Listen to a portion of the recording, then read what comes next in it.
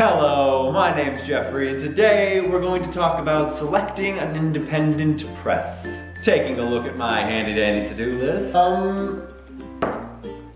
I'm still here, kind of. I just finished making the corrections that my editor told me to do, and I've sent it back to her now for round 2. So that should be, I don't know, 3 weeks, maybe? And then we need to do the copy editor after that. Design cover is more or less done. Formatting, can't work on that until after the editing is done. Obvi. Then here we come to publishing and distributing. My original plan was to do Amazon Kindle and also Amazon CreateSpace because it was easy, it was simple, and it was quick. But after doing some extensive research, I discovered that CreateSpace doesn't have a very nice product. It just isn't up to my standard of quality because I'm an artist, damn it, and I'm not gonna put something out in the world unless I am proud of it. So I had to rethink how I'm going to print these physical copies and also distribute them now because CreateSpace was going to handle that too. So why have I turned my back on CreateSpace? Well, I've heard some terrible horror stories about the quality of work that they do. Like there would be glue coming out of here, out of the top, stories of books getting bent in packaging and pages being bent just because they don't know how to package their books safely. And also, a huge problem is the actual covers. They do offer this is not a CreateSpace book, I'm just using it as an example because it's very similar. This is actually nicer than a CreateSpace book, but so imagine this but shittier. Sorry Seth, I should probably cover this. Anyway, CreateSpace offers 2 cover styles. You get the gloss, which is this, all shiny. Except I think it's even more shiny than this. So kind of just hideously shiny. And then you get a matte. But the problem is, CreateSpace books curl like nobody's fucking business. They just sitting there, they'll just curl because they do it cheaply. And also the pages on the inside. They offer 2 different kinds of paper on the inside. One is white and one is cream colored. I think the cream is like a little thicker. But it's not a nice cream. It's like this. It's like sickly cream. Like the book has a tan, I don't know. The closest thing I have is this, which I have censored to keep the author's integrity. But see, this is what a CreateSpace book will do. It'll curl like this. And also the pages on the inside, I mean, whatever, a page is a page, but if you're like me and you have crazy high standards, you're not gonna like these pages. Maybe you can hear it. It doesn't feel like paper.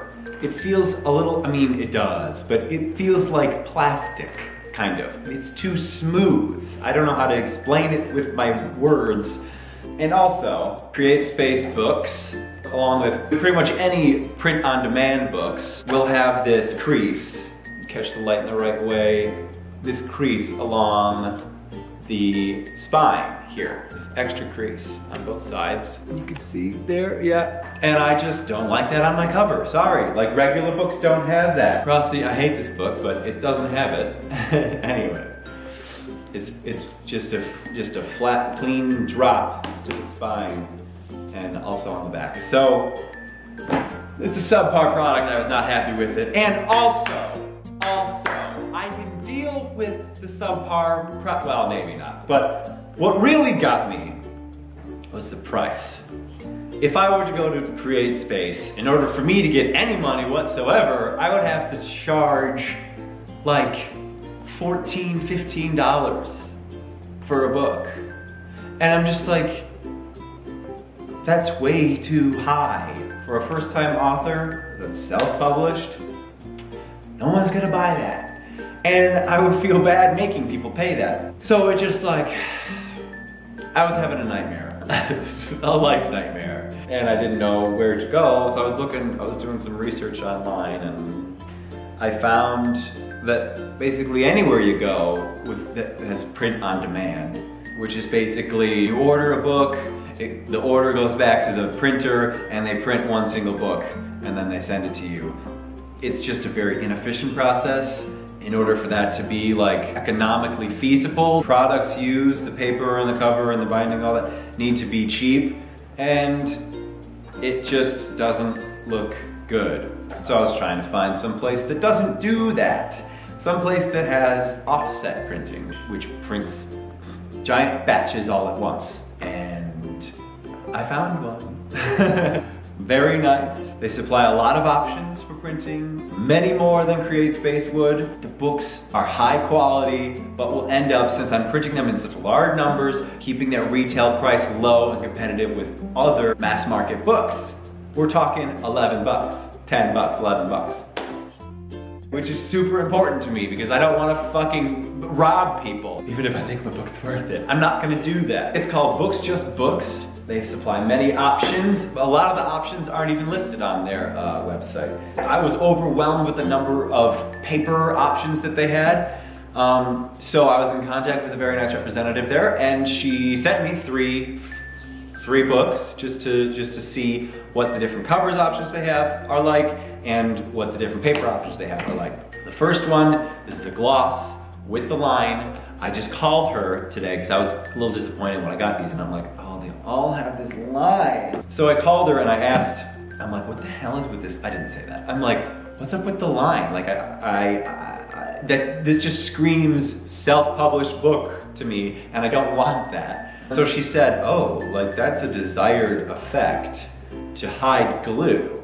Because when you open a regular book, there's glue on the inside. And I'm like, what? So then I opened this Across the Universe and I saw there's glue on the inside.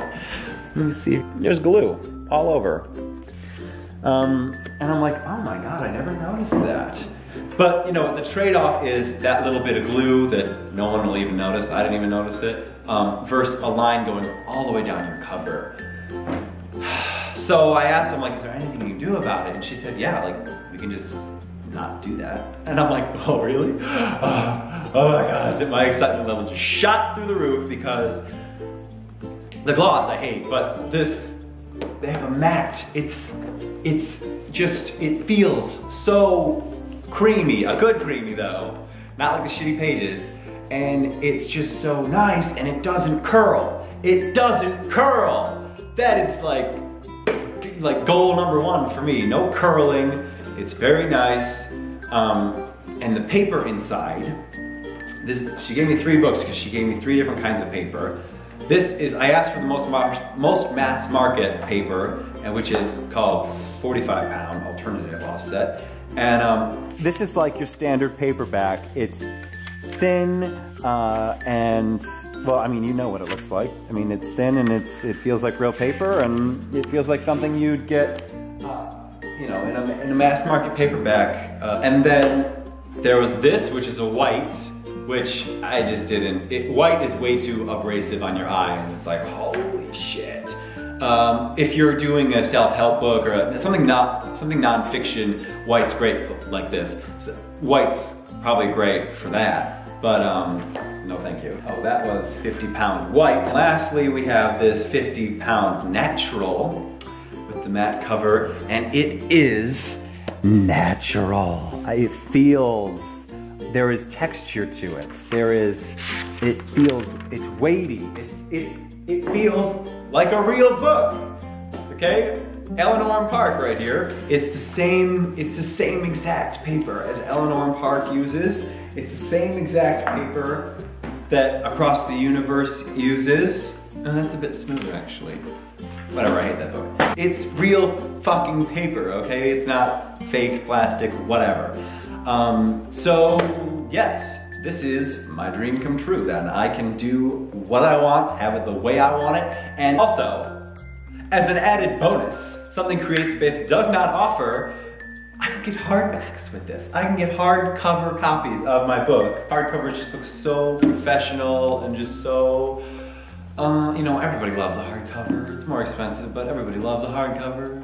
So I think I'm gonna do my review copies in hardcover, just to show off. I don't know, I guess I'll print a few of those too to be available. I mean, I want them to be available. But I don't know how many hardcovers to print. So if you are interested, If you prefer a hardcover, even though it's gonna be more expensive, I don't know how much. If you're interested in that, let me know below. And that should give me a rough guess on how many I should print. I'm going to print my first print in a, quote, limited release of 3,000 books. That's a lot of books. A lot of faith I'm putting in myself here. But the bonus is, I think I'm gonna sign all of them. So that would be cool, right? That'd be more incentive for you to buy an actual physical copy. And they're all gonna be really nice quality, okay? And it's all gonna be around 11 bucks, okay? Like $10.99 or something like that. But the downside to that is I have to pay for all of those books, which are cheaper, thank God. And for the sake of transparency, I'm just gonna tell you how much it's gonna be. In a run of 3,000 with all the things I want, it's gonna be just over $2 a book to print. So that's just over $6,000. So that is a downside. That is definitely going to keep some people from taking this route because not everyone has that amount of money. Well, thankfully I have an investor. So you might be asking yourself, Jeff, you're gonna print 3,000 books at $2 a book and you're gonna make it cost $11? That's too much money for you. The author, that's like $8 for you.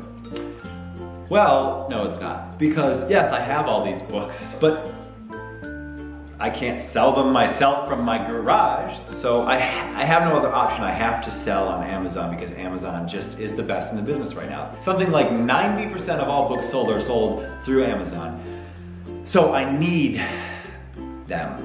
So in order to do that, I'm using a service called Fulfillment by Amazon, which is they're going to take all these books and store them in their warehouse, and then whenever an order is placed, they wrap it up and send it out to you. So it'll still be available on Amazon and yada yada. But to do that, they're going to take a large amount of money. I mean, like half my money. So yeah, I'm getting, I don't know, it's like a $3.50, maybe $4 for every book sold, which is substantially more than I would also get through CreateSpace. But again, there's this gated window where you need to invest a lot of money in order to get out this money also. So, and I am spending an extraordinary amount of money. Which is why I don't feel as guilty getting that high royalty back. But I would feel incredibly guilty if it was like $18 and I was only getting like $2 out of that. Like that seems like a horrible, horrible process. Which a lot of independent publishers do have shit royalties like that. Lulu, iUniverse. There's the new one, it was Outskirts Press, that claims they have 100%, that they give you 100% royalties, but they're just with an asterisk and small print at the size, like it's 100% your choice how much royalty you get. Okay, and their books have to be like $18. So yeah, I think I'm making the right choice here. It's like a win-win-win. It's like, why doesn't everyone do this? Well, everyone doesn't do this because it costs a lot of money, so. I'm sorry. You know, a lot of people don't like to talk about money, but I'm just like, you know what? I want this to be out there as a resource to help people. I don't want to be like, I don't want to talk about money because it's private. Like, you know, that's not helping anyone. But that's just for physical copies. For e-books, I'm still going to go with Amazon Kindle. This is an exclusive deal with Amazon Kindle, which I'm not killer about, but that's the way it works. And in order to do that, and I'm doing that because if they publish the ebook, it goes into their system and then it gets ranked with other books and it says, you know, it pops up on bestseller lists if I get there. And it's just more exposure for people on Amazon.com. So I just have to do that. I mean, I have to do that. There's no other option there. But I don't really care about the ebook, to be honest. It's just an ebook. I care about what you see with your own damn eyes, like this physical, what feels, because reading, for people who love books, reading is a tangible experience, not just a in your imagination thing. So, that being said, since my plans have changed slightly, I'm not 100% certain the book will be done by March 23rd as previously promised, but now that I'm using Amazon Fulfillment, I can allow for pre-orders. So I will promise you that the book will be available for pre-order by March 23rd. Hey-oh! There we go, compromise, okay? And then the book will probably come out, I'm guessing in, I guess April, but ooh, I don't know. I don't know, I have to hire a publicist too. So that's more money that I need to spend, great. But that person, whoever they may be, will help me with a publishing timeline and all that other stuff. So yeah, oh. So I suppose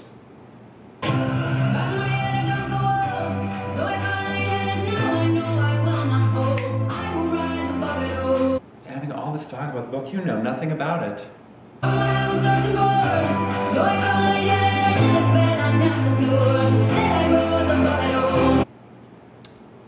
Do you want to know the title?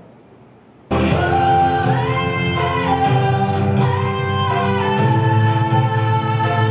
you want to know what I'm naming this bitch? I don't know. Is it too early to tell you?